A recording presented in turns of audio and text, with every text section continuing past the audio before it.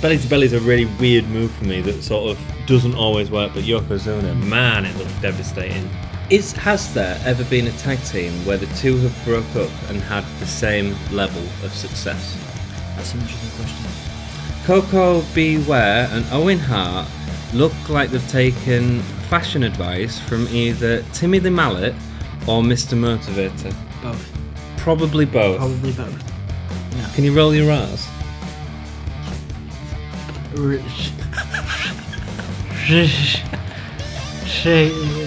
That's a no.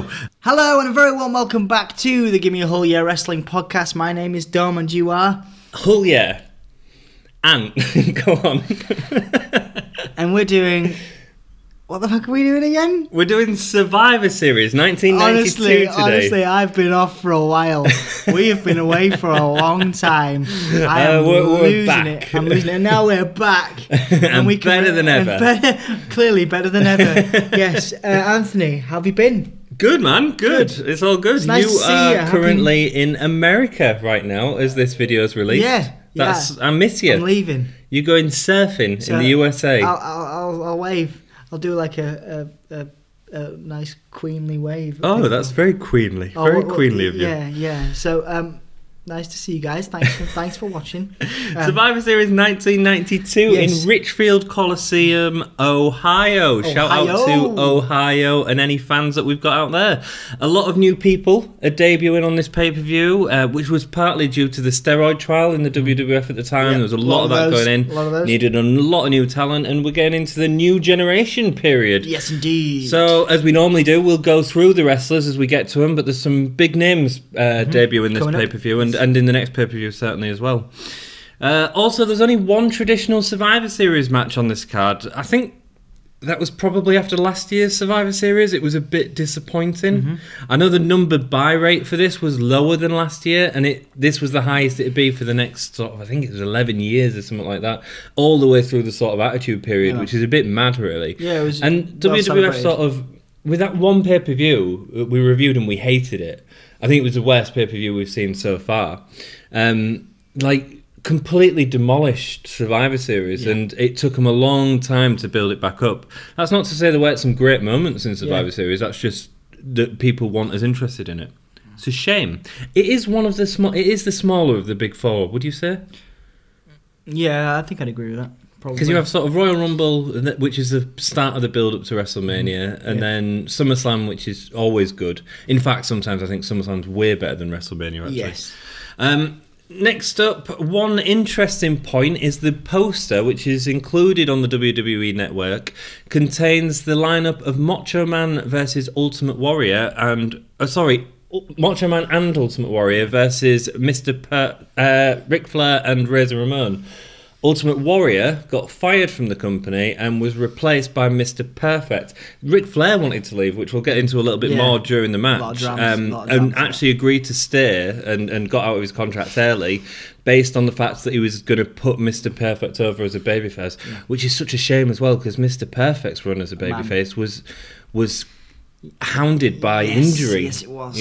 Which is such a shame because he was so good. Please feel free to like, comment and subscribe to the video. It's always good to hear your comments. What are they going to do to that like button, Dom? They're going to fist drop it. Fist drop. They're going to fist drop the like button. We did an earlier take of this, and I really emphasised the fist drop bit because I like, we're doing a bit of Jerry Lawler soon. I like his fist cool. And then a stink face because we're doing Rikishi really shortly. Very shortly. I'll try not to mess this one up. I really like the head shrinkers, but when it comes to like Samu versus Fatu, obviously Rikishi kind of had a lot more success, and I was like, Samu's cool and everything, but I'm like buzzing for Rikishi. I'm buzzing for that. Yeah, man, Rikishi was great. Not because I really enjoyed his bum, because that's weird, but I liked his wrestling. I liked his wrestling skills. I liked his wrestling. He was a great mover. He was, but that family was outstanding. But we'll talk about that in a little bit. Commentators, please also go to Facebook, Twitter, and other Patreon. Facebook, Twitter, Patreon. We've got merchandise on Redbubble. We'd like you to buy it. If you don't, you If don't. you don't, you don't. But yeah, it's cool. If you want It to helps support us, the channel. we'll just keep going because we're bloody minded and British and miserable. That's why I'm leaving. No, it's not why I'm leaving. It's not why I'm because I'm going to Boston, which is like twice as cold and there's like 3 feet of snow. So I'll probably be freezing my nuts off right now. You probably are. I certainly won't have a good cup of tea. I'll be drinking black American coffee. Yay! Commentators on this pay-per-view were Vince McMahon and Bobby McMahon. Oh God, I hate him on commentary. And What? Bobby Heenan, the late great Bobby Heenan. You hate what? I hate Vince McMahon on commentary. McMahon. Meek Mahan. And we get 2 new gimmick matches also in this pay-per-view, which includes a nightstick on a pole match and a casket match. Casket One's mask. very good, one's not so very good. Yeah, anything with a pole is not great. Not Well, I was great. going to leave the reveal until we review them. But that's all good. So please, I hope you stay with us for the episode and enjoy it. Hit us on our road to 753,000 subscribers, which we're on the road to right now. That's what YouTubers do, man. Professional YouTubers Is that do stuff a like thing? that. Is that Yeah, apparently. Really? Yeah, you say like, oh, we're nearly at 100 subscribers. Subscribe. But what? But I just decided 753,000 was our goal. I'm pretty sure are we barely scratching 100. Well, I don't know if we've got 10. Well, So the help first us out. match. Help us out. Two poor lads from Hull that can't get more 10 subscribers on YouTube. Give us a hand, yeah. Don't know what that was, but First match is the Head Shrinkers, Fatu and Samu versus High Energy, God. Coco Beware and Owen Hart. I need some high energy for this shit. Right, okay. Speak about Fatu and Samu for me. Okay, let's try this time. Okay, so Samu, not quite as cool or successful, in my opinion, as his tag team partner Fatu, but no less important. Samu started wrestling at 18 in 1983. He's part of the Anoa family. Of course, The Rock and Roman Reigns are in that family. And Yokozuna. He debuted in the World Wrestling Federation when Siko, who's part of the tag team champions, the Wild Samoans, was injured, and he helped that tag team continue and maintain their tag team dominance during that period of time. He was even a part of the team, like I say, while Sika recovered. Before that point, he was helping them in matches. After Sika returned, Samu, who was then known as Samula, which is what confused me on the first take of this. I started freaking out. I was like, what's going on? So he was known as Samula, remaining in the WWE, backing up his father and his uncle, who were part of, obviously, again, part of this glorious wrestling family. Amazing. Glorious. In January 1984, he received a shot at the former WWE World Heavyweight Champion Bob Backlund, but ended up losing by disqualification. That was his probably greatest moment at this period of time in the WWE. During the summer of 1984, Samu turned face after the Wild Samoans left the WWE for greener pastures over in WCW. He was later part of the Samoan SWAT team with Afa. Obviously, again, very important manager and competitor, part of the Anoa family. He was in the WWE, obviously still in the WWE in 1992. He won some tag team gold under the rebranded, kind of very similar. Again, this confused me in our first take. The Head Shrinkers are really similar to the Wild Samoans, same kind of look. You know, they had the bare feet, the wild hair, stuff like that. Crazy. So in 1992, we're going to talk about the Head Shrinkers in a bit because I'm a little bit more favourable to Rikishi just because I grew up with Rikishi. Not taken away from Samu's ability at all. So as part of the Head Shrinkers, they won quite a few tag team titles. They had a good face run actually. I really rated the Head Shrinkers, kind of like, well, as you can imagine, kind of like an early day Usos. Very much the similar. Yeah, a lot bigger. Similar move sets and similar. Incredible kind of athletic ability for performers. Like Haku as well. Yes, another that was outstanding. Indeed, and we're going to talk about Haku in a minute as well.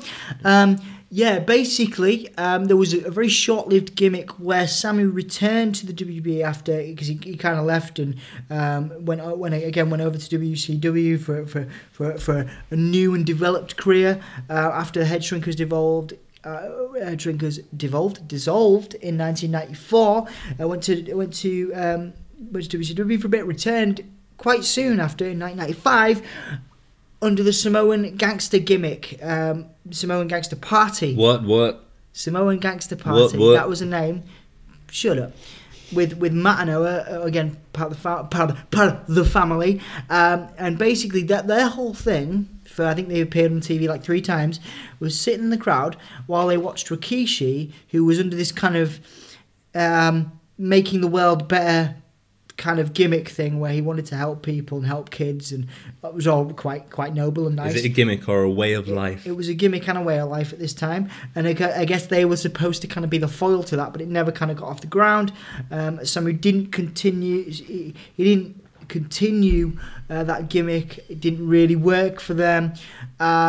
And yeah, just didn't really go anywhere in WWE, which is sad really, because like I say, he was a great wrestler and a great performer, but just never quite received the same kind of push or the same level of success. Obviously, you know, they did wrestle for other promotions and have a decent run, but again, the Head Shrinkers and his WWE run is probably where he reached the pinnacle of crazy head. May I ask wild a question fame. Yes. before you go on to the next one? Has there ever been a tag team where the two have broke up and had the same level of success? That's an interesting question. I don't think there is.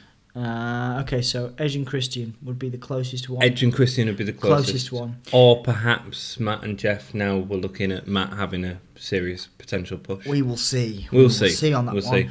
But no, that's an interesting question. But yeah, actually, there's always one less. There's always one less. There's always one less than the Acolytes. Yeah, the Acolytes. There's always one less. I mean, when you look at say Ron Simmons though, in terms of his overall career, then perhaps it's more equalled. But outside in the WWE, of course, he never got past. Damn. So you know. Yeah. And he'd also had success in previous stables like the Nation of Domination. Yeah. So we'll look. You know, obviously JBL was part of that. Yeah, you're right. There's always one. There's always one more than the other. Yeah. But yeah, no. So yeah, same formula here. Yeah. Cool. Okay, so Fatu, basically, so Rikishi basically started out in '85. He was working for Loot International promotion in Montreal.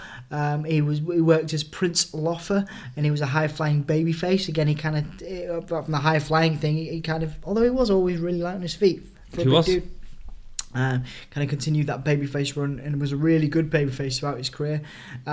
He had some nice similarities. He traded off a lot of that success from the Anoa family. A lot of people got behind him in his early career because of the Samoan, we'll call it Samoan vibes. That were very similar gimmicks in terms of the Head Shrinkers, very similar gimmicks to the Relatives. He was part of that for a while.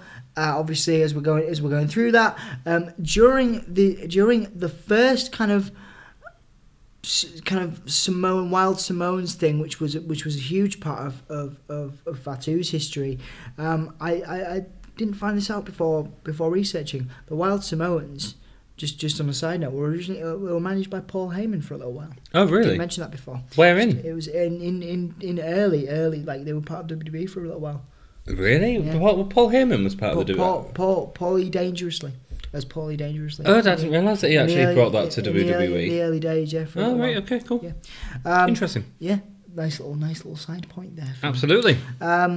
Because it was again way back in the day. It's a bit like referencing Johnny Polo versus Raven now. Like people just tend to forget those early gimmicks. Yeah. So fast forwarding to the Head Shrinker stuff, which is again kind of what I grew up with. During the World Wrestling Federation, they were renamed again from the kind of they were kind of renamed as repackaged as the Head Shrinkers. They had the savage kind of the savage hair and all that kind of thing, which we talked about before. It was a good team, a really good team. I really enjoyed their feuds with the Quebecers. They had a couple of really nice tag team title runs.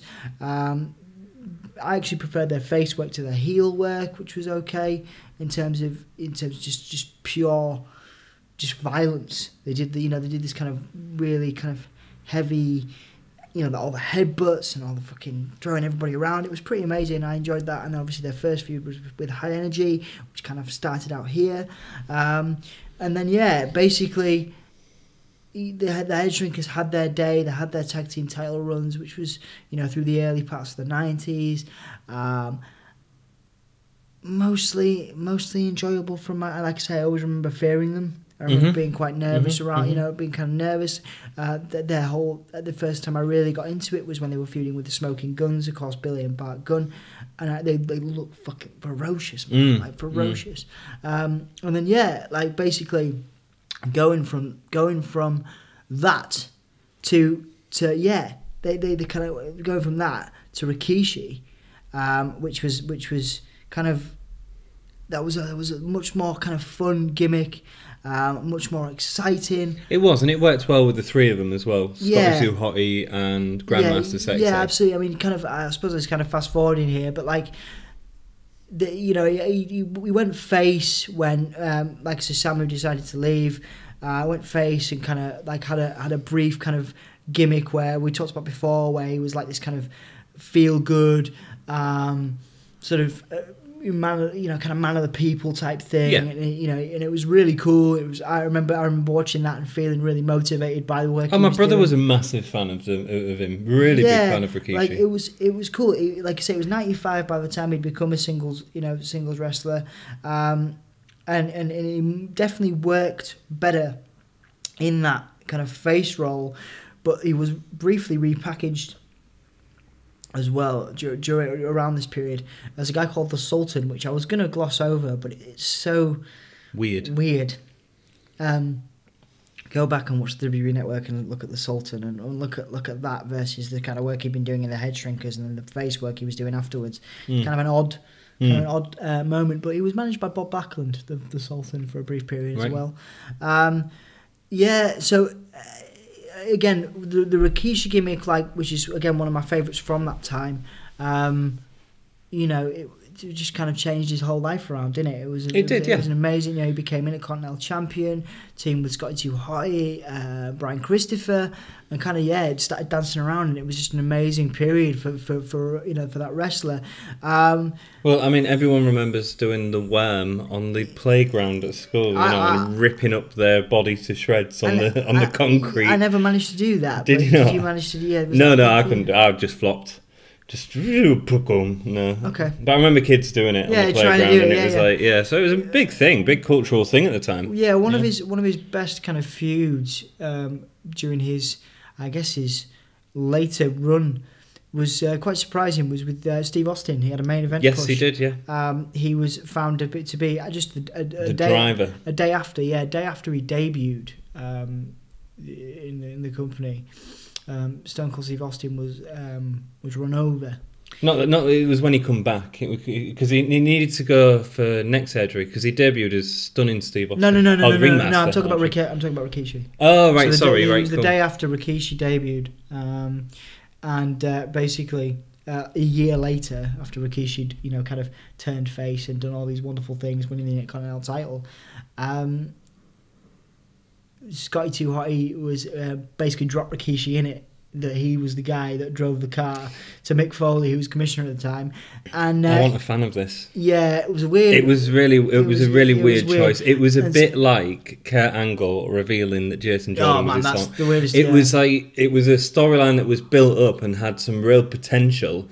And actually, it just ended up being Rikishi who was doing it for The Rock. He was doing it. No, for Triple H. He was doing it for The Rock to make The Rock. It was all just a bit to turn The Rock into a star because he didn't feel like Samoans were getting the love they deserved. It was all a bit weak. Wrestling, but he was doing it. Triple H was the mastermind behind it. Yes, that's right. And then that sort of led to Stone Cold feuding with after. Basically, he kicked Rikishi's ass. Feuding with Triple H again. With Triple H, Stone Cold feuded with Triple H, and then The Rock, who took exception to Rikishi, doing this, basically shaming the family. Basically, The Rock feuded with Rikishi. Of course, The Rock owned Rikishi. Sadly, like I say, his kind of career highlight in terms of a main event was he was part of the 8-man Hell in a Cell at Armageddon, where he got chokeslammed by the Undertaker onto a bale of hay. Yeah, I remember everyone being like, "That's devastating. That's a really," but actually, it was a really weak looking spot to me because this is a couple of years after the Mankind spot, which is just devastating. You can't even recreate that. Yeah. But it was very much to me. People were talking about this spot, and I remember watching it and going, "Oh, he fell into some." Shavings. Yeah. It's a bit like Mankind and Terry Funk getting pushed off the out in the garbage can, pushed off by the Road Dogg. Yeah. The Road Warriors. What was it called? Badass Billy Gunn and Road Dogg. New Age Outlaws. New Age Outlaws, sorry, yeah. So getting them pushed off the garbage can, it was like, well, actually, that's not a massive spot. They just fell in a trash can full of polystyrene. Oh my God, they're broken in. What? Okay. Yeah. I mean, I think tag team wrestling at this point, Dom, had sort of taken a little bit of a nosedive. You'd gone from the days of the Rockers, the Hart Foundation, Demolition. Yeah. It was a really strong tag division, and now the sort of pinnacle of the tag division was probably the Nasty Boys. Earthquake and Typhoon are soon on the way out. The Bushwhackers are just nothing. Just kind of stagnating. It wasn't a great time for them to be a tag team. Had they been in a couple of years earlier, then they could have really made an impact, I think, a lot more. I agree, no, absolutely. And like I say, just finishing off with Rikishi, like I say, he was such a great part of, I think, my childhood, and such a great talent. And it was interesting to see, because following Armageddon, they didn't really know what to do with him. He kind of had a Dolph Ziggler-like moment where they kind of pushed him really strongly, and when it didn't really work out for him, they paired him with the returning Haku, which I thought was they could have done some incredible things. They actually had some pretty quality matches with the Hardy Boys, Rikishi and Haku. The team that they pushed. But they just kind of lost. They were a big team, but it's all just a bit lost. And then basically that mid card kind of stuff through that when that kind of team dissolved. Returned in 2001, had a brief kind of tag team reunion with Scotty 2 Hotty, which made the crowds loved it. Also had a feud with Roddy Piper, strangely over Roddy Piper attacking Jimmy Snuka with a coconut. Like years earlier. Yeah. Odd reason to start a feud, but there you go. Odd. But Rikishi was great. Rikishi did some great stuff. So. Yeah. Cool. So on to the match. Are you happy to move on to the match? Have you got any other interesting facts? He was inducted into the Hall of Fame in 2015. He was by his sons, in case anyone doesn't know, that's the Usos. Thank you. Yes, big fact there. His sons are the Usos. That's a pretty cool fact. They have a completely different body type to him. Yeah. Yeah, and they're great. The Usos have had a wonderful 2017. So on to the match. So this is Fatu and Samu versus Owen Hart and Koko B. Ware. Koko B. Ware and Owen Hart look like they've taken fashion advice from either Timmy the Mallet or Mr. Motivator. Both. Probably both. I hated their outfits, man. It's just them pants, and Koko B. Ware looks so daft in him as well. Yeah, he was getting a bit bigger, I think, at this point as well. And he was in the later stages of his career, but still, still a great. What did Timmy Mallet sing? I don't know. Was it Agadoo? I'm not. Agadoo. No. Do. Don't do it. Go on, do it. No, I don't want to do it. Agadoo. I'm not going to do Agadoo. You Agadone. You Agad. Do. Bugger off. Owen Hart starts off against Samu, has a lot of drop kicks to get the advantage. Obviously, Samu was a bigger guy than Owen Hart. The Headshrinkers really looked like a tag team, which was good. Yeah. Koko B. Ware stays in the ring quite some time against the Headshrinkers while they dominate him. I think WWF knew that Owen was going to be a star and really sold him that way at this point. We've talked enough about how great we think, how great I thought Koko B. Ware was and how much it would have, but then Koko debuted at a time when they just went pushing guys with that stature and that kind of... No, he was sort of old hat by this point, and a bit that's boring, the problem. I think. That's the problem, I think, you know what I mean? He didn't reinvent himself in any sort of interesting way, or they didn't reinvent him. But like I say, I think if he'd have come in now, maybe it would have been different for him. Could have been. Because a Birdman had worked really well in the WWF these days. Owen Hart comes in. I mean, like at this point in time in our history. Yeah, I agree. The cartoon period, if he was actually fresh, I think he could have done really well. Owen Hart comes in with some really fast action. Of course, he's able to take out both members of the Headshrinkers. Really nice work in the ring. Fatu has a nice splash off the top rope to get a pin. He moved really well for a bigger guy, so they were selling the Headshrinkers here, and the splash from a bigger guy always looks like a devastating move. Yeah, absolutely, yeah. It's the same when Kevin Owens does a splash, It just feels devastating, doesn't it? Yeah. Heenan has his pen at this point, and this is where they've started to draw onto the screen grabs a bit more, a bit like they do in American football a lot. And they were doing it in soccer, I believe, or football as we call it at the time. Yeah, it sort of took the piss out of American football play-by-play analysis, and he, instead of it like being an accurate thing, he drew like a big turkey on the screen, basically, to sort of, which was fun, man. It was fun, and it wasn't a bad match. You know, it was okay as an opening. Next up, we have a promo with Nails. He's been waiting a long time. When he was in jail, he dreamed about this moment with a boss man. Nails promo, man. His like voice was like, it was like he'd swallowed a load of bees and they were coming out. He sounded so scary, a bit like Kane, man. Maybe he did the voice for Kane. Yeah, maybe. I don't know. I can never take him that seriously. But anyway, no. I always took Kane. This is the last time we have to see him, so that's all good. It was such a weird character, but his promos were actually really unique. Maybe it would have been interesting to see more. I don't think he was the best worker anyway, but he fell out with the company anyway. So. Yes, he did. And then we have a Bossman interview. Everyone knows Nails isn't innocent. I am the law. Judge Dredd / Big Bossman. That type of thing. That would have been cool. Oh, hard die. If you'd have repackaged Bossman as like a Judge Dredd type character, that wouldn't have been cool. That would be nice, man. No, it wouldn't. What, you put like a motorcycle helmet on him? And just make him.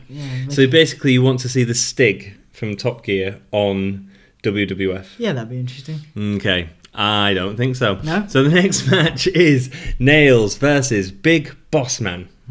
So Nails comes down and is going for the nightstick, and this is before Bossman has even come down the ramp. Quite an interesting...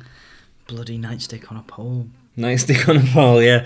I'm trying to find positives in the match, and I find it very difficult. I remember, watching parts of this and back in the day, and just recapping stuff, and I just remember looking at anything on a pole, like we said, anything on a pole. No, I think it does. No, I think it can work. Why? How? I'll tell you why.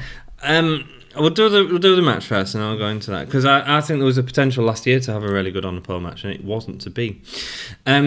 So Bossman nearly gets the nightstick, but he's thrown off by Nails. Yeah, you don't like the pole type matches. Nope. Okay, I think the problem with the pole type match is that it overshadows the wrestling ever so slightly. That's the problem. It becomes less about them fighting in the ring, more about when they're going to get that item. I'll go carry on with the match. It feels like the only exciting part of the match is when they're going for the weapon, and that's what ruined the match. Bossman gets a nightstick, uses it on Nails, but Nails eventually gets it, meaning whoever gets it first really doesn't matter whatsoever. Yeah. Bossman gets a Bossman slam. Yeah, not a fan of the match. I do think it could have potential though.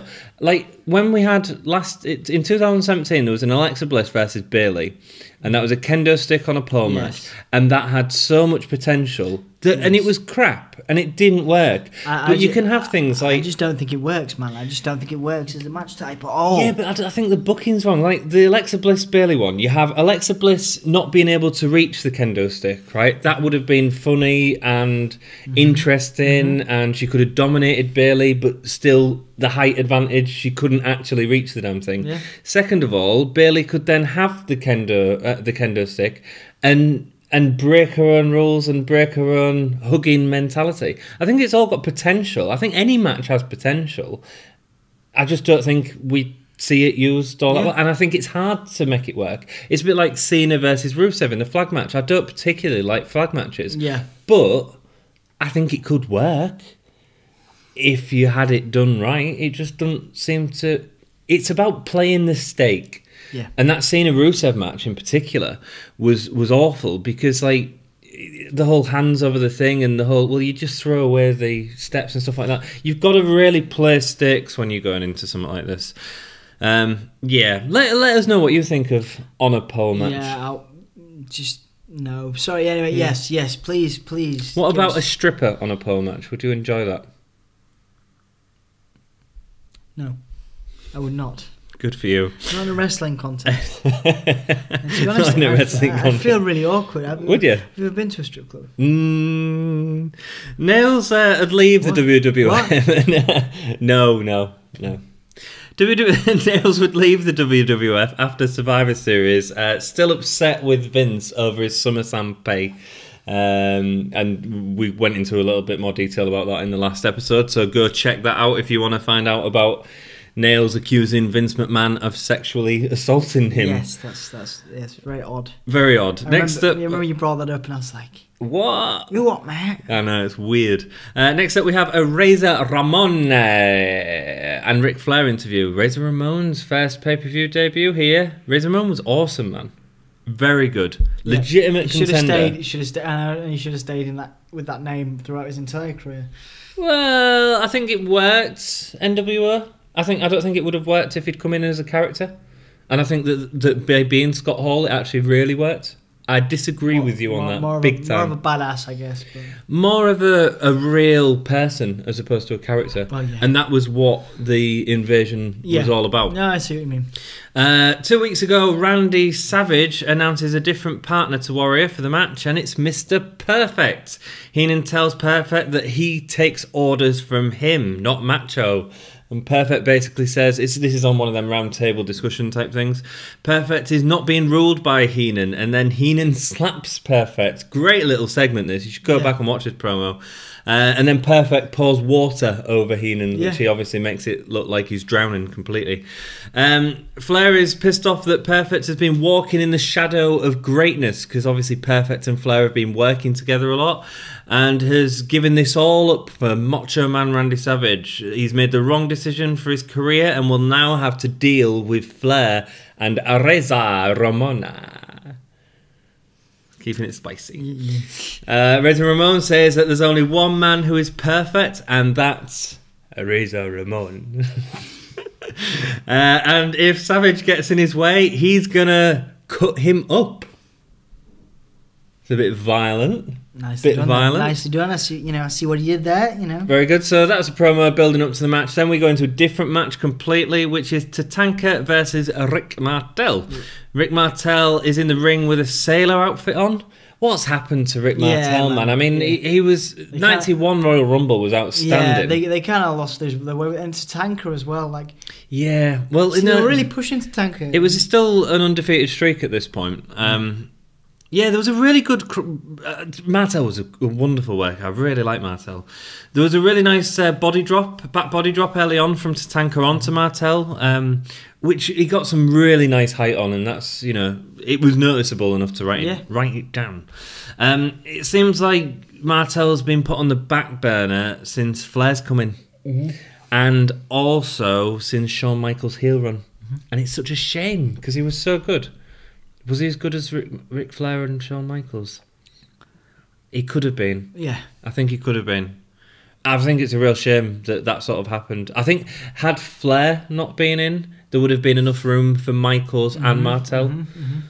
Yeah, anyway. Martel has the advantage for a short amount of time, but it's very much on the floor type wrestling, classic wrestling. Yeah. And then on the ramp comes a clown making balloon animals. Yeah? Interesting. It's Doink. Hey! Da, da, da, da, da, da, da, da. Evil clown, right? Evil clown Doink, man. This is Matt Bourne Doink. This is good stuff. Yeah. This is it's quite funny. It completely distracts from the match and completely null and voids what's happening in the ring. But hey ho, Doink is scaring kids with the dogs, so like pretending that it's like attacking them with these balloon dogs. Quite funny. Yeah, really distracting from the match, but really nice to see Doink back as evil Matt Bourne, because I think both of us respect Matt Bourne's work 100%, with Doink, yeah. And we think that although people look back at Doink as a sort of failed gimmick, it had potential at this point. And go back and watch his, I think it's the 93 SummerSlam match with Bret Hart, and it's really, really good, man. Yeah. Really good. Next up, Martel nearly puts Tatanka to sleep, but no, Martel gets a stiff-looking clothesline from Tatanka. Tatanka gets thrown over the top rope. It's all a little weird. There's some good action, especially from Tatanka, but it's all overshadowed by Donk by this point. Tatanka gets his tomahawk chop and starts dancing around the ring. Really don't like that as a sort of comeback. Yeah. It stayed with him for a long time. They were trying to keep his character, but just didn't take it seriously, you know what I mean? No. And it's hard to go back and watch this devastating Tatanka when he's like dancing around in the ring. Yeah. A Goldberg streak by Tatanka, you know, it doesn't really back at this point. It would have done something. I think it would have made a difference to his career. But again, they dropped it. They dropped the ball. Yeah, absolutely. They do that quite a lot. Indeed. Yeah, I think they were trying to get him over as a character in the same sort of way that they were trying to get the Warrior over, who they'd lost as the babyface. But I don't think it really. He never reached the heights of Warrior whatsoever. I'm not saying his performance was not as good as Warrior, because it probably was. Warrior was not a very good wrestler, but it didn't get the. No. You know. Tatanka gets a pin for the win. Doink then goes to all the people who he's given balloon animals to and pops them, which I thought was a nice little heel move. Yeah. Setting up a Doink Tatanka feud, but again, it distracted from the match. Yeah, very, very odd in this context. Then we have an interview with Mr. Perfect and Macho Man Randy Savage. Perfect is angry that Flair says that he's been in his shadows. Macho says that he doesn't trust Mr. Perfect, but nobody knows Flair and Ramon more than Mr. Perfect, which is quite a nice dynamic. You've got the heel who's now crossed over. And that Macho Man and Mr. Perfect could be a perfect tag team. I quite like the dynamic of having Macho not necessarily trusting Perfect completely. Yeah. Quite interesting. So this match is Mr. Perfect and Randy Savage versus Razor Ramon. Do you want to do a Razor Ramon? No. Can you roll your R's?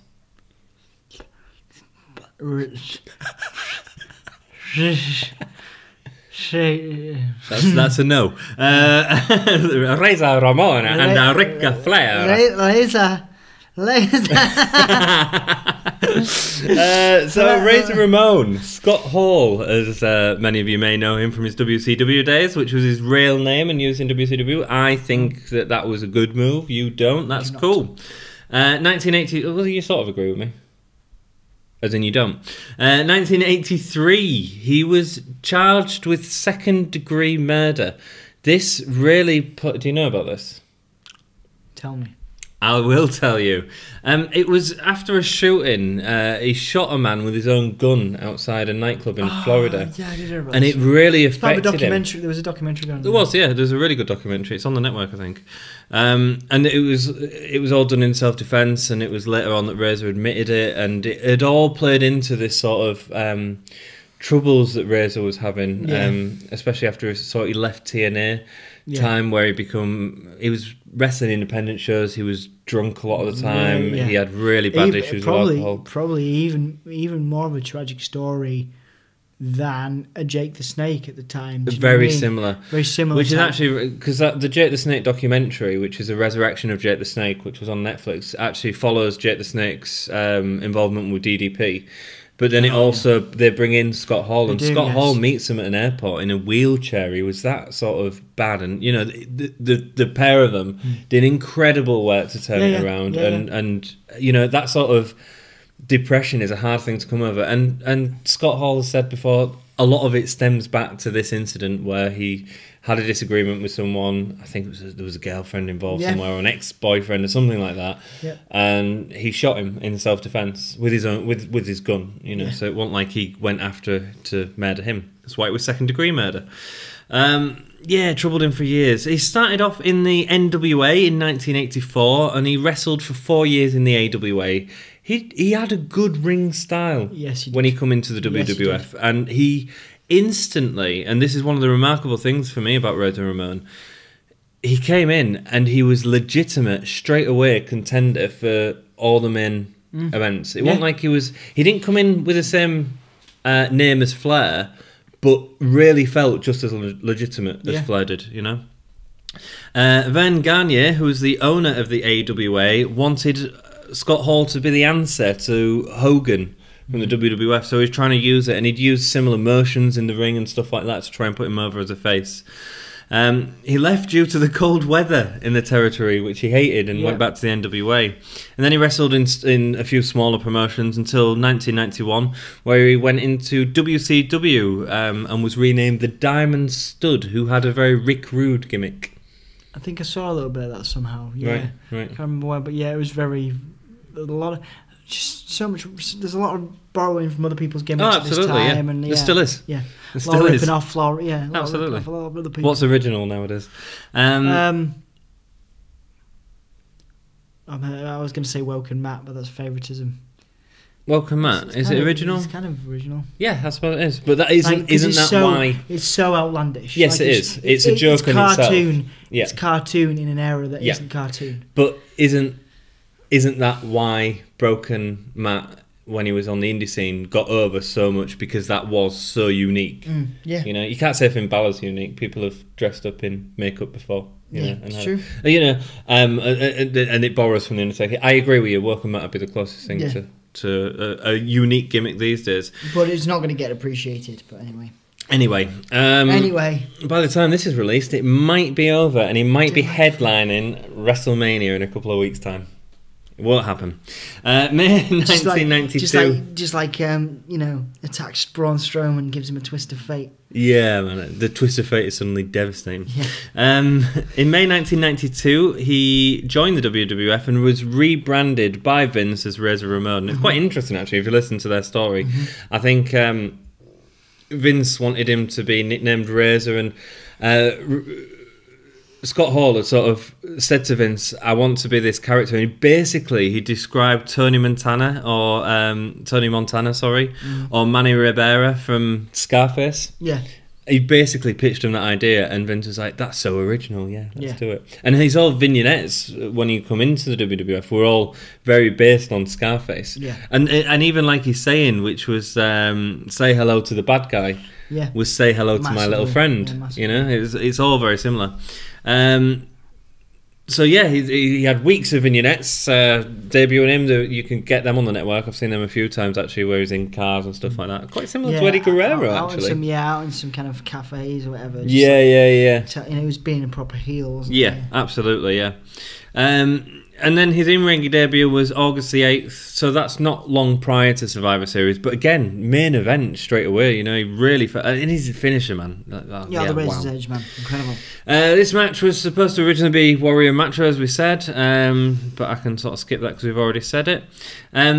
Also huge in the WWF for Razor Ramon around this point was on Monday Night Raw, and this was about half a year later, when he ended up being beaten by the 1-2-3 Kid, which had helped push Sean Waltman. He wasn't even called the 1-2-3 Kid then, was he? He was called the Kid. Yeah, just the Kid, yeah. And then he got that 1-2-3 Kid nickname because of the win. Because of the win over Razor Ramon, and that really helped push Sean Waltman. Yeah.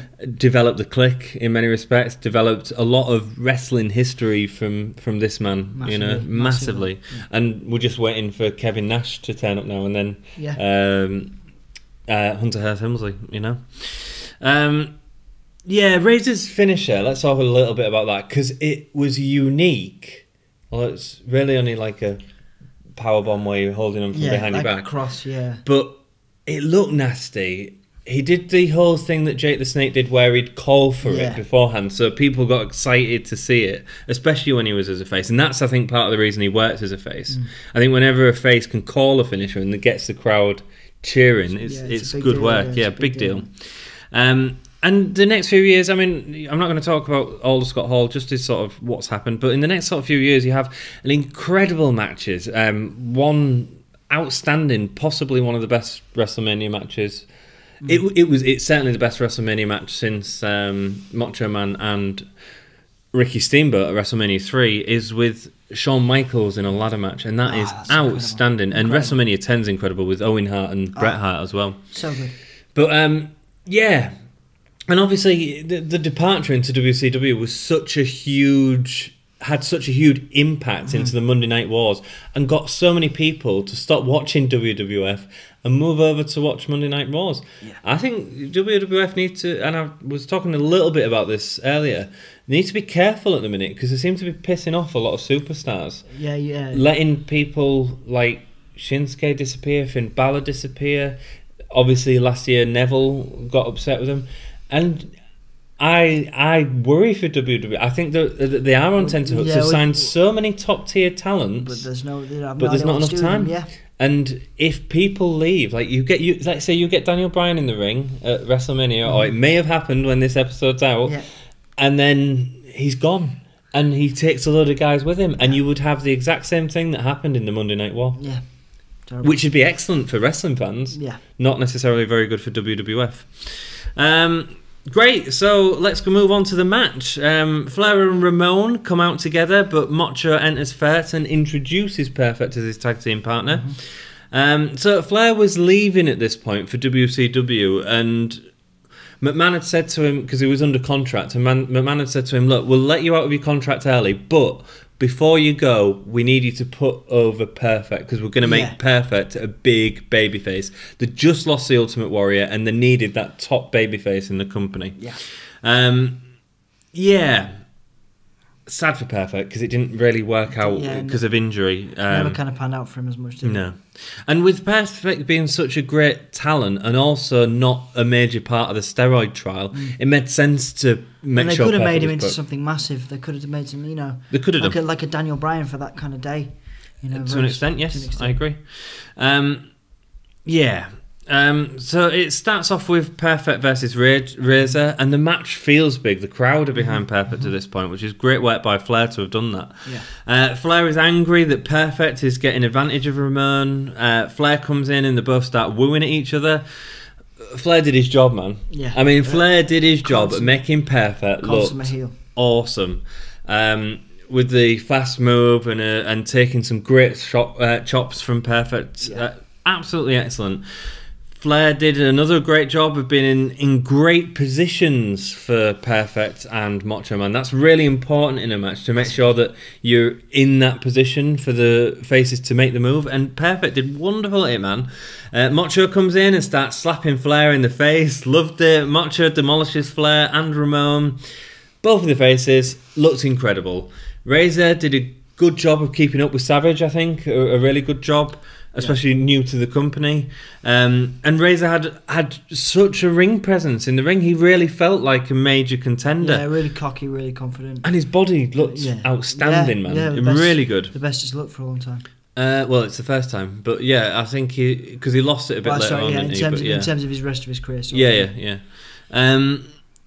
it's Macho who ends up on the losing side of the heels, building up to the pin from Perfect again. Flair does this great thing while the ref's back's turned, clapping. I love that. So that the tags happen, but it hasn't. Perfect starts leaving the match, walking up the ramp, and then comes back. I didn't really like this. This was all about Perfect. Is Perfect going to help Macho or leave him? Can we be trusted with Perfect? Can they coexist? I think it added a little bit too much of a potentially cowardly heel thing to Perfect. Macho is in the ring for a hell of a long time, being beaten by Flair and Ramon. Ric Flair keeps taunting Mr. Perfect. Perfect eventually gets a tag against Razor, and then Perfect beats up Flair and Razor. Perfect knocks the ref out of the ring. Razor goes for a Razor's Edge, but Perfect flips out and gets a Perfect Plex. By the time the ref gets in, Razor kicks out, and Perfect gets a second Perfect Plex on Flair. The second ref comes in, but Razor breaks up the pinfall. Really tight spots, really nice, man. I mean, really good storytelling in the ring. The bell rings. Flair snaps a figure of four leg lock onto Perfect, whilst Razor gets a chair. But Savage gets in before he can hit Perfect, sending him falling backwards over Flair and Perfect. Great positioning by all of the guys in this. Perfect gets the chair whilst in the figure of four and beats Perfect off him, which I thought looked really nice, like really aggressive actually, followed by hitting Razor. The ending of the match I don't really like. The referee's decision is that he disqualifies Flair and Perfect. Didn't really know why, because we're doing too many double team moves. Again, we think we're out of that time we were talking about before, where these things happen, but some weird decisions. Yeah, because it was a great match. It was a really good match. Really solid. Perfect looked great as well. He did. One of the best times I've ever seen Perfect perform. Everyone in this match looked outstanding, and I think Flair did such an amazing job in this match to sell Perfect in the way that he did. Incredible. Savage and Perfect are left in the ring, but Perfect is hesitant about high-fiving Savage. Eventually he does, and the crowd go, "Yeah, he's a good guy after all, because he can give a high five." Swerve. No, there was no swerve.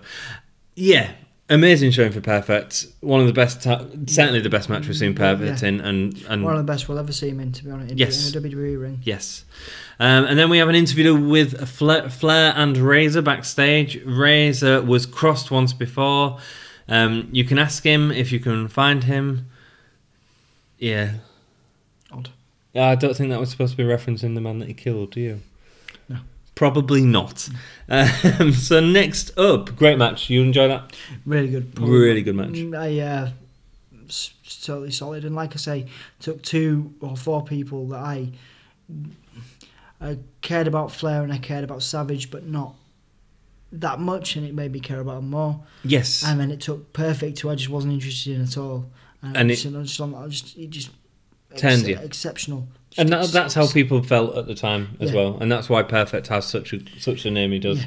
You know, it wasn't just his undefeated streak.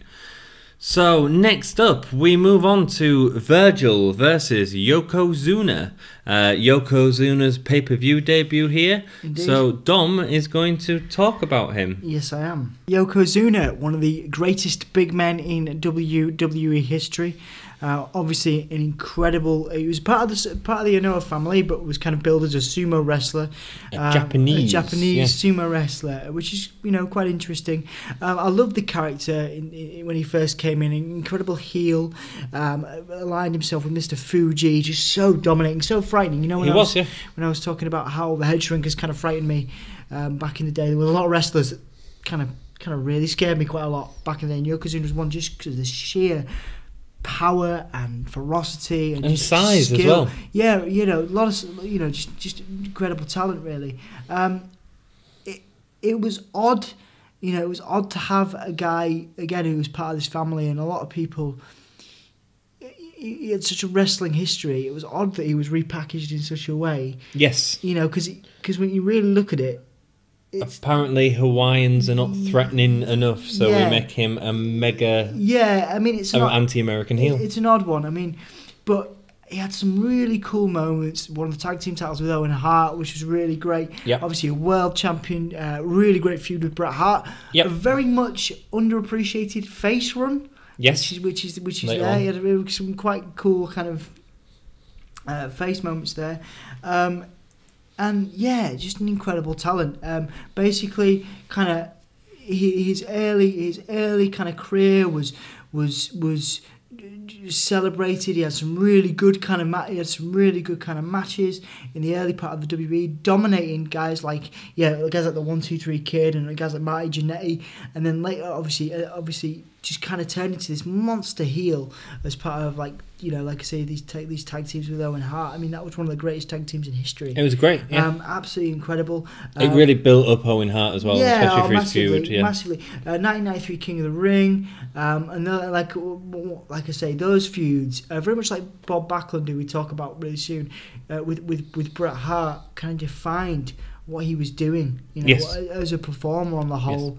Yes. 93 Rumble win, as well. The third fastest newcomer in the WWE history to win the title, behind Brock Lesnar and Sheamus. Oh, really? As well, which is a nice fact. Like I say, it's just sad because he could have done so much more, I think. But it's just sad that obviously he's, like I say, just really sadly taken from us very early on in his life. Struggling with his weight. He was constantly trying to get bigger, and the size of him at this pay-per-view is not big compared to how he ended up. He was constantly putting on weight, but at the same time as that, you've got to battle with the fact that you are an agile performer who's in the ring as well. So it's that sort of interesting balance. He celebrated, I think we watched, there's a thing on the network, and he talked about the greatest big men. And, like I say, just celebrated as one of the, kind of paving the way for bigger guys that could move, and do super kicks that look amazing. They did, all these coming out of nowhere. All these super kick. Posthumously, he was conducted into the Hall of Fame in 2012. And like I say, his WWE career is kind of where he really, really made such an impact on a global scale.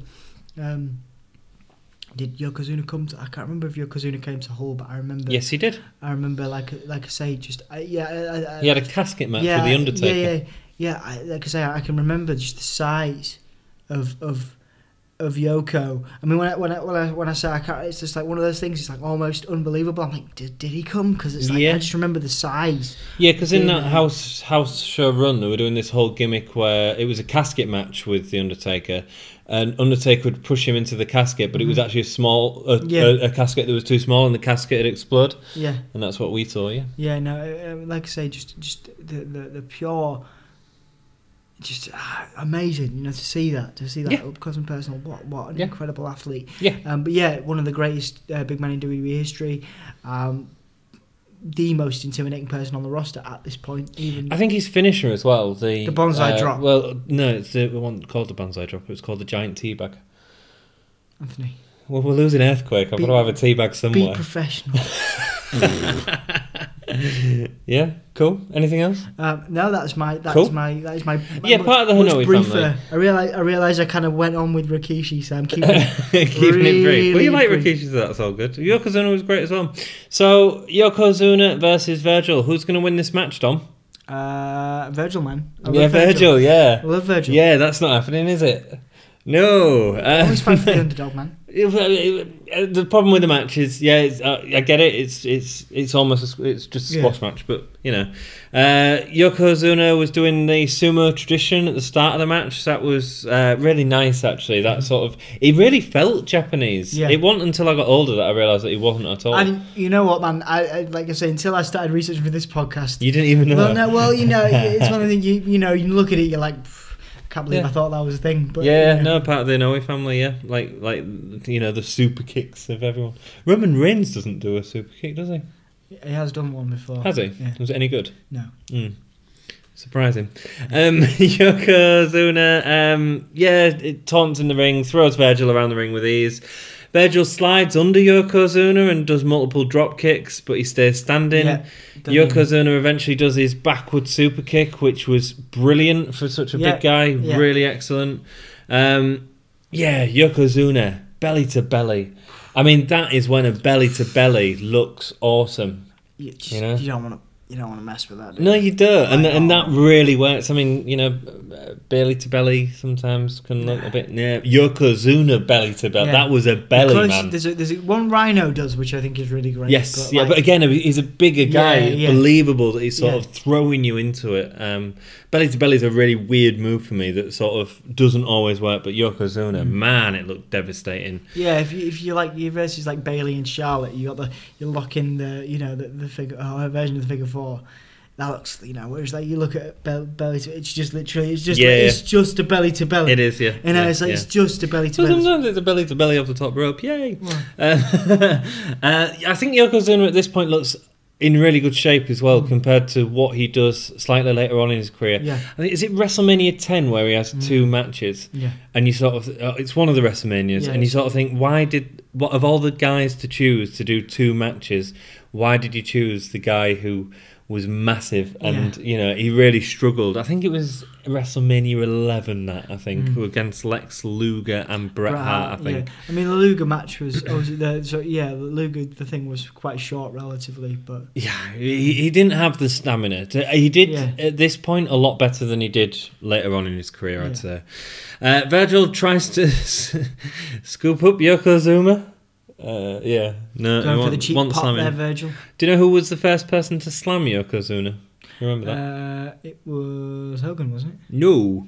Luger. It was Luger on a battleship. Yeah, it was the tribute kind of like an early tribute to the troop. Yeah, well, it was all it was all a contest to see who could slam Yokozuna, and no one could do it. And then Lex Luger arrives by helicopter. Da, da, da, da, da, da, da. That's Indiana Jones. There was no helicopters. Virgil tries to scoop up Yokozuna but falls back in. I've already said that. Quite funny, I suppose. Yokozuna wins with the giant teabag off the second turnbuckle. The giant teabag. Basically, Earthquake's teabag, but we're losing Earthquake soon, so I'm turning that into the giant teabag. Do you know that was a really dangerous move, actually? There's been a lot of people that have said, like, if Yokozuna had fallen back too much, it would have just crushed your sternum. Yeah. Like, it was really dangerous. Yeah.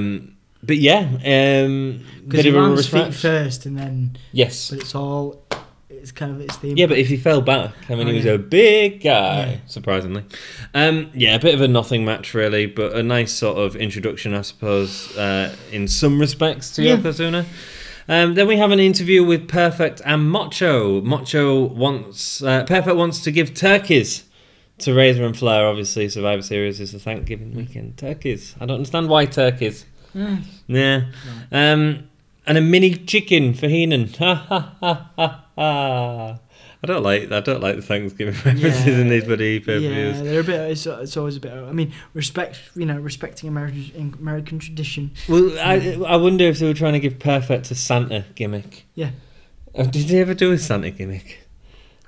Mick Foley had one just for Christmas. Yeah, just for Christmas. Yeah, he'd love that, didn't he? He loved it, Santa, yeah. Next up, we have the Nasty Boys and the Natural Disasters versus Money Inc. and the Beverly Brothers with the Genius and Jimmy Hart. This is a feud that's begun because Jimmy has turned his back on Earthquake and Typhoon and instead he's gone in favour of helping Money Inc. Yeah, quite an interesting story. Not the best, but it's okay. And this is a tag team elimination, and probably how you do a tag team elimination. I've spoken to you in the past how I hate like 10 people on ringside because you can't even get the cameras in to see the action. Way too many. This 8 men is sort of a better format for me. I don't mind it as much. The Nasty Boys are now a face team. Yay! And I think they worked really well as a face team. Actually, quite funny. There was exactly the same as there was when they were heels, but just over. Yeah. And they still did all the sort of grossness and stuff like that, and that was the gimmick. So we have one of the Beverly Brothers against Typhoon. He tags Earthquake, and they pass him over into a bear hug. Thought that was a nice transfer into the ring. A nice power slam. Earthquake tags in Knobs. The face continued to dominate. I felt a little sorry for the Beverly Brothers. They never sort of worked, but they did have some good matches. Yeah, they were just... It was too generic, man. The gimmick was too generic. But they were both talented guys. Sags comes in with a cracking side slam on one of the Beverly Brothers. Looked great. And their faces continue to be in control at this point until DiBiase comes in. DiBiase was always a legitimate threat, wasn't he? He's the sort of leader of that stable. I know it was a tag team at the moment, but he always felt like a stable Money because he had money all over the place. Even though it didn't last long enough that DiBiase was in charge, and that was part of my major problem with this match. The faces dominated a little too much for me, making it slightly boring at times. Even when the Beverlys did have the advantage on Sags, the team doesn't have enough heat to build up the crowd, you know. And it should have been Money Inc. that were in that position, I think, instead of the Beverly Brothers. Earthquake does a nice job of clearing out the ring, including all the faces coming in, and a nice backslam from Typhoon, followed by Earthquake teabagging one of the Beverly Brothers for the pin. We get 2 teabags in this pay-per-view, one from Yokozuna, one from Earthquake. Enjoyable. Awesome. I am enjoying it, man. You might enjoy licking my forehead. I enjoy teabags. Money Inc. do a double team slam on Earthquake. Actually, quite impressive. Looked devastating. Earthquake was in the ring for a long time, taking a lot of the heat against Money Inc. And it isn't until Earthquake gets his foot up as DiBiase is coming off the top rope that he gets the tag. Yep. IRS gets the pin on Typhoon, but IRS is celebrating, and Knobs rolls IRS for a quick pin. I think it could have done with another heel team for the money team. I don't think Beverly Brothers was right in this situation, but it was an okay match. I prefer the format of this match. Yeah. Maybe that's why I enjoyed it a little more than I should have done. Yeah. But and maybe 2 teams is slightly smaller. Maybe 3 teams is the perfect number. Yeah. I don't know if they've ever done that, but it'd be interesting to see. Just to make it a bit more fresher with fresher people in the ring, but none of these guys were known for being able to come into the ring fresh and stuff like that, you know? Yeah, they were much more kind of, they were just heavy set competitors. Yes, yes. Really, we see immediate, this is a great video package of Kamala and Undertaker at SummerSlam with that amazing look from Kamala when Undertaker sits up and Kamala just like, he looks like the dude from WrestleMania when, I don't know if I said that in the last episode, you know, when he loses his streak, it's like, that is Kamala in 30 years time. Great stuff, man. Great video package. We see Paul Bearer going and pushing a lot of caskets into Kamala's matches. As soon as he'd see the casket, we'd get the same look from him again, and off. So funny, man. I love Kamala. It was so funny. To give him a cuddle. You know, this is like his biggest thing. He was a hard dude. He was in the WWF for ages. He was a hard. No, in real life, he was. Yeah. And he went through a lot of rubbish, which we talked about in our last episode. So go and watch it. We see Undertaker making a casket for Kamala. Kamala will not survive Survivor Series. Rest in peace. Casket match. Undertaker with Paul Bearer. Kamala with Harvey Whippleman and Kim Chi. Kim Chi was interesting. Yes. Rorschach mask from Watchmen. Yes. That's what it looked like, isn't it? Very odd. Yes. Yeah, that's fine. That was, we talked about Kim Chi, didn't we? I think so. The Brooklyn Brawler. Yes, I'm sure we did talk about that. Kamala comes down in full outfit with African mask and shield, look great. Kids in the audience have dressed up as Paul Bearer and The Undertaker, really showing how over they are and how iconic they are. You know, still get people dressing up as Undertaker and Paul Bearer at Halloween. We should do that next year for Halloween. We'll do it every podcast, mate. Who's going to be Paul Bearer and who's going to be Undertaker? I think you need to be Undertaker. Yeah, I think I need to be Paul Bearer, yeah. Sorry, yeah. It's fine. Gutted. Oh, yeah. Oh, yeah. But I'd have the better Paul Bearer. Can you do Undertaker? Dude, you're too small to be Undertaker. I'm being Undertaker.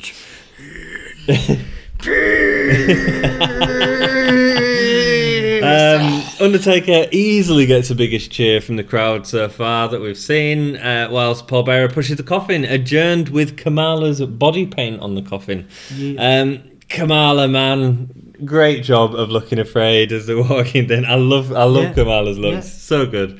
At the start of the match, he'd running away from the Undertaker, but starts chopping him as he comes into the ring. Undertaker was always a really slow, methodical worker. Not in a bad way. I'm not saying that in a bad way. Undertaker walks the ropes, holding Kamala's hands and patting him on the back. That's my new way of saying old school. Yes. Undertaker gets a clothesline over the top rope and starts choking both of Kamala's managers before getting rammed into the steel steps. Just decided to give you a back rub. Thanks, man. I had a problem with this spot. It was the exact same spot that we saw at SummerSlam. Like, exactly the same. I mean, the guys will have been touring the house show and just, you know, let's give me something a bit different. Let's not do exactly the same. Kamala gets a scoop slam on Undertaker, but he keeps getting up. That's the right way to use Undertaker, not Survivor Series last year with the Hogan fiasco. Kamala goes for a splash ×3 on the Undertaker. Wow, he must be. Undertaker's going to stay down now.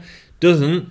Paul Bearer stands up on the apron and Kim Chi steals the urn. Passes it to Kamala, but he fumbles it, and then Undertaker ends up attacking Kamala with the urn, and then gets a 3 count. Pushes Kamala into the coffin with ease, and Undertaker hammers the coffin shut. Not the best casket match. No. I enjoy Kamala's work in it. I prefer it when there's no pin. I don't really see the point in a pin into the casket. Surely the idea is casket.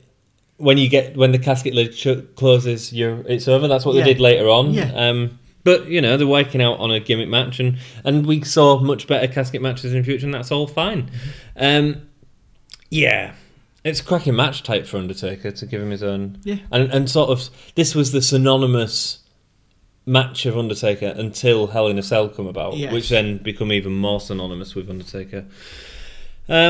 Next up, we have a Shawn Michaels interview. Sherry is injured after Michaels dragged her in front of him during a match with Marty Jannetty. This builds into the Royal Rumble a lot more. So we'll talk about that in the next episode. Michaels has beaten British Bulldog for the Intercontinental title, and Bulldog has won it off Bret, meaning that he can easily beat Bret Hart. Easily. And it's only Bret's title on the line here. An interview with Bret Hart. Bret Hart has defeated Ric Flair at this point to win the heavyweight championship. And he won Flair with the sharpshooter. In many respects, that would have been nice to have seen possibly at this pay-per-view. Yeah. I don't think there was a lot of build-up at this point to Bret and Shawn. Could have been better to have saved that, and let's see Rick and Bret in this match. So for the World Wrestling Federation Championship, champion versus champion, Bret Hart versus Shawn Michaels. An interesting match, not perfect. I had problems with it. Considering their future and they had better matches. Yes, yeah, much better. Some great mass wrestling at the start with Hart keeping hold of. With Shawn Michaels keeping hold of Bret Hart the entire time. It made them feel like legitimate wrestlers, you know, that sort of college wrestling. Yeah. The two can really keep pace with each other, and that was sort of the good thing at the early start of the match. There was no big moves, but there's still the arm wrenches and the reversals they did really well. It was just a bit of a slow builder, I think. Yeah. McMahon tries to advertise ICO Pro during the match. So we've still got was it WBF, World Bodybuilding Federation? WBF, yeah. That's still going. ICO Pro is still being sold by WWF. That was a massive flop. Yes. Yeah. This is a problem with McMahon because the match was getting a little bit slow, and then the commentary just starts going into advertising and boringness, and they can't even keep it going. You can tell he's not that into it. Lots of back and forth starts happening, including a really nice section where Shawn Michaels hangs Bret Hart on his chest on the top rope. Looks really nasty. Hart clotheslines a turnbuckle as Michaels moves out of the way. Again, Michael gets Hart in a headlock and slows him down big time. This is a problem. It's about 15 minutes into the match, and it doesn't feel like a lot's happened because of these sort of slow... Yeah. And although that works to legitimise them as wrestlers, it doesn't build up any excitement or enough excitement. Hart runs into a nice dropkick from Michaels, which is sort of one small point. We get to see Hart using a nice swinging neck breaker on Michaels. But again, way too long into the match to still be seeing headlocks. This is like 25 minutes or something daft like that. Yeah, it's... Hart misses an elbow off the top rope. And so slow compared to, like I say... what they do later on. Yeah. Yeah, absolutely. And like Shawn and Razor and stuff, wow. Shawn drags up Hart to take the advantage, and we see a shoulder barge, goes for a pin, misses, and goes back into a freaking headlock again, man. You know, you're starting to get really bored of it. Bret delivers a nice looking backdrop, which Michael sells, bouncing over in his over the top way. I love that. Yeah, I always enjoy seeing that. Yeah, man. Shawn Michaels did, and whenever he got Irish whipped into the corner, man, he was an artist, man. He was great. The last 5 minutes of the match is when it really starts to pick up with bigger move. Bret almost, and I've noticed this in his match against Skinner at this Tuesday in Texas, was it? He has like this very much like, it's the 5 moves of doom, and it's like a move and then going to a pin and a move and going to a pin. It gets a bit, I'm starting to see it in Hart now, and it's getting a bit predictable. Yeah. But, you know. Hart suplexes Michaels off the top rope, which was good. And then there was a beautiful moment where Michael backflips over Bret. I don't think you knew who was going to win this match. But again, it's just the first half of the match that's too slow. Michael gets his super kick on Hart, but Hart... Was it called Sweet Chin Music at this point, or was that when he started to tune up the band? Yeah, that was when he started to tune up the band. It became Sweet Chin. Right, cool. It was just a super kick. Yeah, Hart rakes Michael's eyes, but Michael slams Bret and is getting really frustrated that he can't pin Bret at this point. There's a really nice moment where Michaels locks his arms in the ropes, but as Bret runs to dive into him, he moves out of the way in the last seconds to leave Bret hung up on the ropes. Very good technicians. It's just a shame the whole match didn't have this sort of intensity. Michaels dives off the turnbuckle to double drop kick Hart, but Hart catches him into the sharpshooter for the win. A really nice setup, I thought, for the win. I love. To be honest, I always really like that. Whenever that happened with Bret, and it happened quite a few times with his more high flying opponents. I think after the Bulldog match, because we saw a really interesting way that he got into the sharpshooter. Then I think he was starting to experiment with how to get into the sharpshooter without it being an obvious sort of move. And then it's a nice setup for the win. Obviously, the sharpshooter wins for Bret Hart. And then we get Santa Claus coming into the ring. Ding, ding, ding, ding, ding, ding. It starts snowing. Snowing. Wrestling. If I had my way, wrestling shows and pay-per-views would ignore the holidays. You are such a Grinch. That was the grinchiest thing you've ever said, man. I know it would never happen because obviously advertising, but yeah. So what about? But yeah, there's some fun. Just ignore him. What about the 12 days of Rusev? No, last year. No. That was beautiful, man. No, although I am quite excited to see Rusev as a face now. Hell yeah! Anyway, Hell yeah!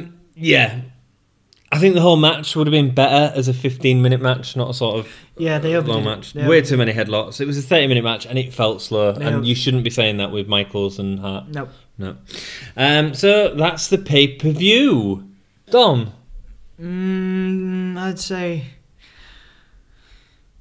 it's a difficult one, this, because I really, like I said, there's a lot of debuting wrestlers I really like and a lot of positive vibes. The Michaels. But I don't think the debuts had a great showing. I think Yokozuna, it was just a squash match. I'm probably give us a 2. I'd say 2. I'd probably say the match of the night would have been the obvious one, which both you and I have praised, but you loved it, was the tag team match. Yeah, it's good. Yeah, really good match. Best performer, I think, would go to Ric Flair. I think, Perfect looked amazing, but it was because Flair was doing Michaels always does an incredible job, but it was just too slow. Yeah, it was just too slow, man. And best match for me, Perfect match over Flair. I think you can always tell when my best match is. 100%. Although the championship match was okay, it just didn't live up to it.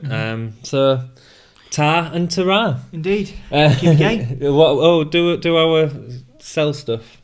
Oh yeah, buy our stuff from Redbubble and Patreon, but more so Patreon because it all goes directly to us. We really appreciate it, not because we're going to steal it all and use it to buy Porsches, but because we need to fund this podcast. It'd be really nice to have more help financially. Yeah, man, we need a better camera and stuff like that. We need a better camera, stuff like that. But we're not going to beg you. If you don't want to, you don't have to. Just keep watching. We appreciate the love. But what we do really appreciate is interacting with us on Facebook and Twitter and social media, and keep it going. Come hell or high water, like we'll do it if we're ill, we'll do it if we're sad, we'll do it if we're happy, we'll do it if we're dead inside as human beings. We'll just do this all the time. We're never dead inside. I'm dead inside. You are at the minute. I smelt you when you went to the toilet earlier on. That smelt like death. Well, I've been ill doing this podcast. I've been ill, and you've done a good job, dude. For you guys, you do the what are you doing? Trying to fist? Keep it gay. Keep it gay. I'm just doing the Hogan thing. Go on, then do it. Yeah. For you guys, I've gone through shit, quite literally. so yeah. Cheers.